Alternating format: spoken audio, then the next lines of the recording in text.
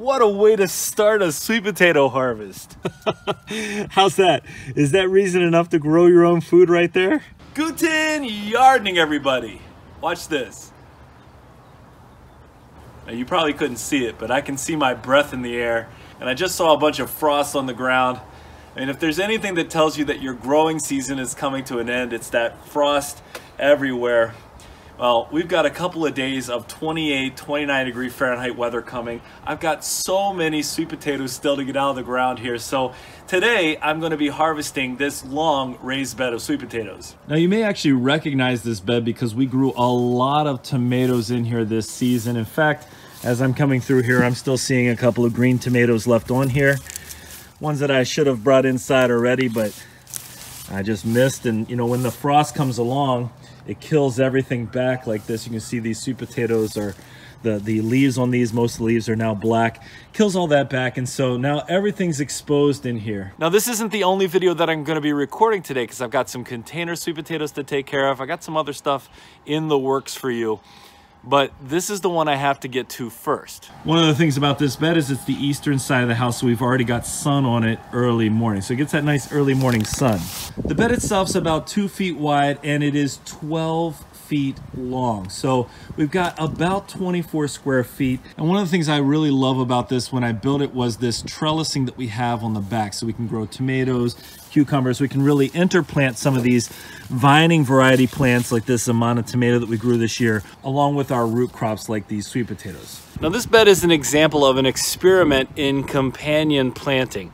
So we have our tomatoes planted alongside our sweet potatoes. And a good bit of the research seems to indicate that this might not be the best idea because tomatoes and sweet potatoes can suffer from some of the same diseases. But these tomatoes were really productive, and we want to see, are the sweet potatoes going to be as productive, or are there going to be problems with our sweet potatoes? So that'll be part of what we're trying to determine as we go through this harvest video. Was this a good decision to companion plant with our tomatoes?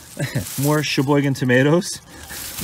Look at that. Well, I'm not going to take any more time. I'm going to go ahead and I'm going to get these tomato plants cleared out and the tops of these sweet potatoes cleared out as well. Now, we made this bed using cedar pickets, and each one of these are about 6 inches wide. So we've got about 18 inches of growing medium in here. And when we first filled this up with medium, a lot of the base layer was sticks and other things that we wanted to go ahead and decompose.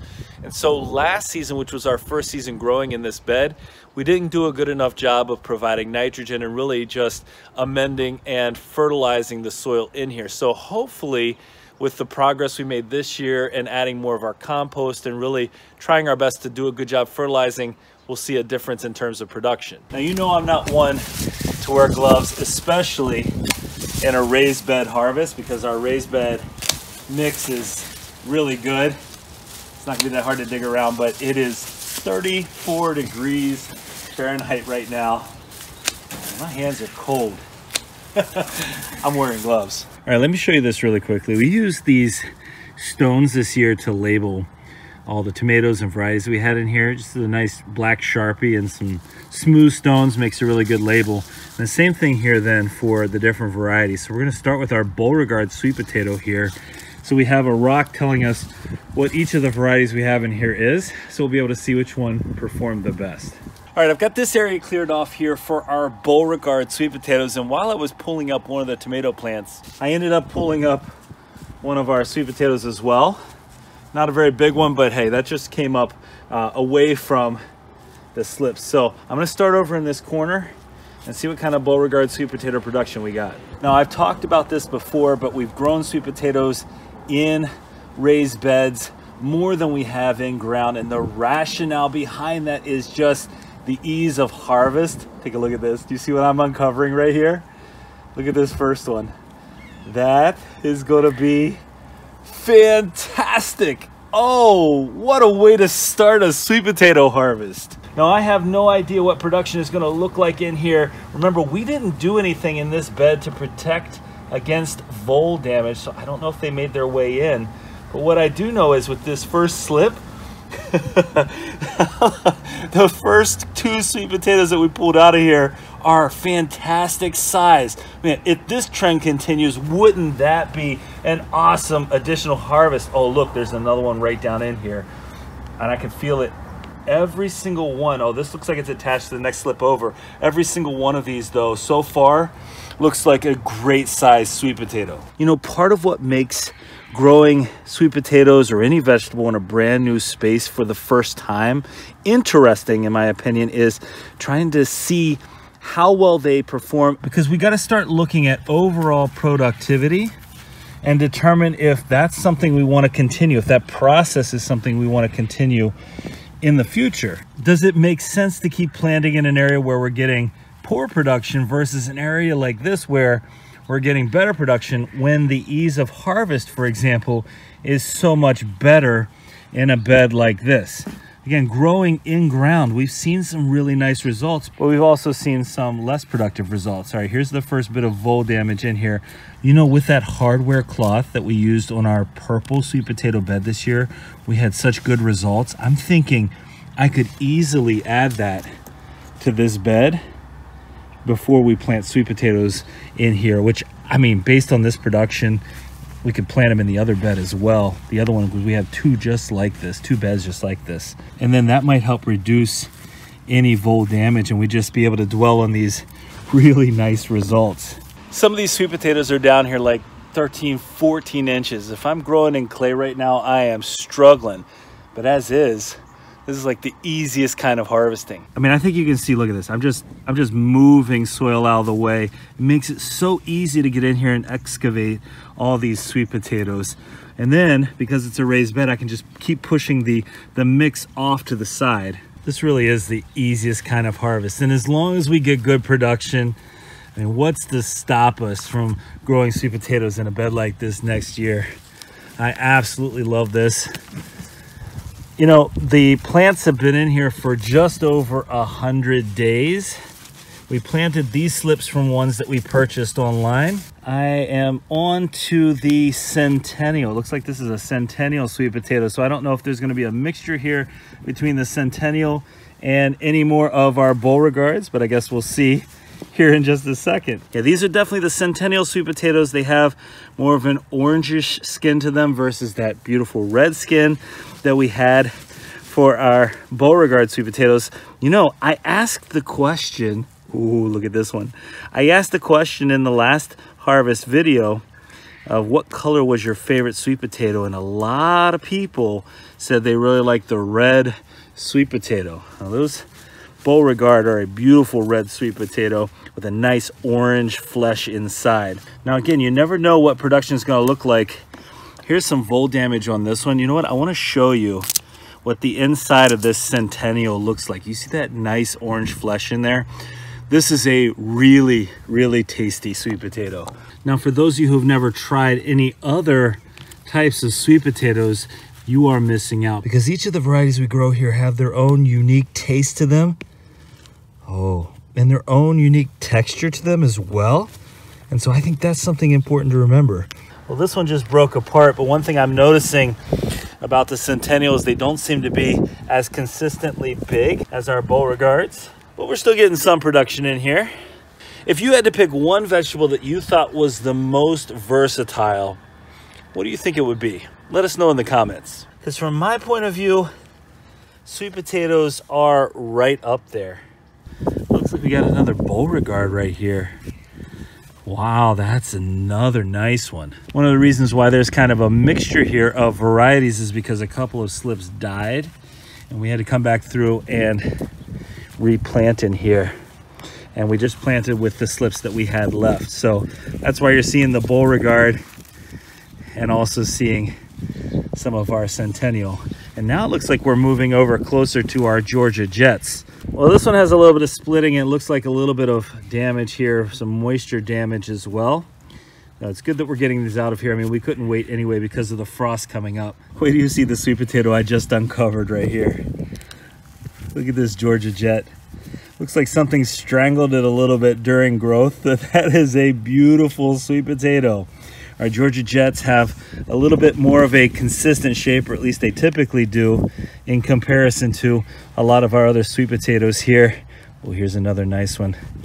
All right, this is a centennial. This might be our biggest centennial. Oh, by far. That's a wonderful centennial sweet potato right there. Oh, there we go. So there you go. This is our Georgia Jet right here. Look at that single slip production. That includes, oh, there's another one right here, this sweet potato as well. So you get all of this from one slip. That's nice in a raised bed. I want to show you something here. This is the bottom layer. You can see how it's getting a lot harder right down in here. That's more of our native soil in addition to all those sticks. So we've got about 12 inches of this other medium in here. That's a lot easier to work through. And I would say the sweet potatoes don't have a hard time growing in here. It's just making sure we get a nice consistent fertilization. That looks like a vardaman sweet potato. I don't think we're to the vardamans yet. So again, when we came back through, we added in the sweet potatoes that we had left, the slips that we had left. And that's why you see the mix there. That's the typical shape for our Georgia Jet, just usually a little bit bigger than this, but that nice oval kind of shape. Again, the size of these right now, not exactly massive, but we're still getting good production. Yeah, this definitely looks like a vardaman to me. A smaller vardaman. That's the only bush variety that we planted this year. It was the only bush variety that we bought from taterman.com. The rest of these are vining varieties. And interestingly enough, the vardaman variety, which is a bush variety, which is, oh, there we go, which is the smallest of the plants, is the only one that suggested that it takes about 115 days to develop. The rest of these are about 90 days in terms of the time needed for production. So it's kind of interesting to me that the smallest plant takes the most time. Oh, these are some nice ones right here. I can feel it. Let's take a look. Look at this. Ooh, I love to see that. Well, I'm disappointed that I just did this. I just broke off two of our vardamans here. They're gonna be long ones. There's gonna be more in there. They're not all that thick. I was just about to say that one of the things I really love about growing in this type of material is that I don't have as much breakage. Oh, this is a really nice group. Okay, that's our biggest Georgia Jet so far. That's a thing of beauty. All right, when it comes to eating sweet potatoes, do you prefer one that has that stringiness to it, one that's starchier? Do you like the really sweet potatoes? What is your preference? Let us know that in the comments. I mean, I personally like one that is nice and sweet, and I don't love a lot of stringiness on my sweet potatoes. You notice I've taken my glove off. I can't come out here and not actually touch the soil. It's getting to me. There we go. Look at these. Yeah, and there's the vardaman right there. The vardaman seem to be, as I'm seeing them here, these seem to be longer and they didn't fill out as much, but some good eating right there. Check this out. Look how easy this soil is to move. Come on. Let's get in here. This is it. This is it. And this is why we grow our own food. Right there. That is a vardaman and a half. A little bit of vole damage on this end, a little bit of splitting, but look at the size of that sweet potato. And I know I felt more on this same slip. You never know. I've said it once, I've said it twice, I'll say it again. Not all slips are created equal. Now, anytime I see a stem that's this thick, I start thinking that there's probably some decent production down in here. And I feel, oh yes. Oh, I feel more. Hold on. Oh, one of them came detached. Look at this. Let me see if I can pull this up. How's that? Is that reason enough to grow your own food right there? Come on, that is beautiful. I absolutely love uncovering these. It's kind of like, how long are we gonna have to dig down here to see how far it goes? Look at this. Let me zoom out so you can see this. I'm still digging, I'm still digging. Look at that. This is a great sweet potato right here, right there, compared to my hand. That's what we want. Every single bit of this is what we're looking for. We're almost to the edge here, and I am thoroughly excited to see what's left, but I'm having a great time. If you're enjoying this video, go ahead and give us a like. Leave us a comment too. Let us know what you like most about sweet potato harvests. Well, I see a little bit of vole damage here, but what I have to say is it's really minimal considering we didn't do anything to protect these beds from voles. I haven't had all that many. There you go. You see this, the stone labeled vardaman, kind of covered in dirt at this point. But I haven't had that many sweet potatoes ruined by the voles. So, you know, if we add that little bit of the hardware cloth, I think that's going to be a deciding factor here. But I really like the way this bed has produced so far. And I'll also say this soil isn't nearly as cold as I thought it would be at this point. So my fingers aren't freezing the way I kind of anticipated they might be. Oh, there we go. That feels pretty good right there. Let's get this out of the way. Yeah. Okay, right here at the end is actually where I'm seeing the most vole damage. You see how they just eat everything in here? And actually right here in the corner I saw what could have been a vole nest. So it's not actually that surprising to me that this would be the spot if I was going to see more damage that it would have happened. But they left the rest of the bed alone for the most part, and there are still some really nice ones in here. Another nice one, I tell you. The vardamans looked a little sparse at the beginning, but they're producing really nicely. I've got some nice sweet potatoes out of here. What's that right here? Oh, yep, right there. Well, this is the last slip. Now, our first slip produced really well. Let's see if our last slip follows the same course. First slip of the harvest, great big sweet potato. Last slip of the harvest, it's cracked, which means we're gonna eat it quickly. But that's a nice sweet potato. Let's see if there's anything else. Got a nice thick stem to it. There's a second one right there. Oh, yes. Okay. Love it. Let's get in here. Let's get it pulled out.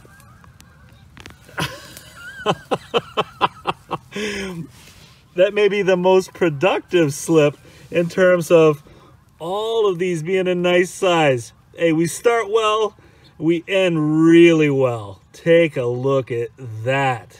Hey, before I show you the full harvest here and what we got, I want to show you another little treat. I have no idea if there's going to be anything in here, but let's check it out. We have this hanging basket right between our two raised beds here. And we grew some cucumbers in here, but we also put some sweet potatoes in here. I'm going to take this down and see if anything developed in here. I have no idea if there's going to be a single... Ooh. I think there is. I think there's a sweet potato in here. Oh man, this soil is so much harder to work through. Well, the roots are making it hard to pull out, but I can see we grew sweet potatoes in a hanging basket. Here, look. Here it comes. Hey, you have any hanging baskets lying around? Something like this. Grow some sweet potatoes. Don't need a ton of space for these. This is a bush variety right here. Grow it in here. Look at that. This is a vardaman sweet potato. Doesn't spread as much. You get a little bit of beauty while it's growing and then eat the results, huh? That's awesome. All right, let's see what we got here. These are our Beauregard sweet potatoes. They look great. I'm gonna say that our centennial sweet potatoes, even though we had a couple really nice ones, they were the least well producing. Our Georgia Jet were fantastic. I love these Georgia Jets so much. But I think after a slow start, our vardaman had the most consistent and larger sweet potato. Now I think this is pretty cool. We've got some trends that we're noticing with the various varieties. Our centennial, and at the point that this video is released, I don't know if you'll have seen our other harvests yet or not, but our centennial is trending in a direction that lets me know that that might not be for next season the variety that we go to, because, well, you'll have to check out our other harvests to see what I'm talking about. Well, now that that harvest is all said and done, I have to say I didn't see any ill effects from a lot of our sweet potato slips companion planting them with tomatoes. So I'm not willing to make a recommendation one way or the other, but it seems like this time around at least, the experiment was a success. Well, folks, if you did enjoy today's video, don't forget to give us a like, leave us a comment, remember to share and subscribe, and most importantly, remember, when you're with us, you are good to grow.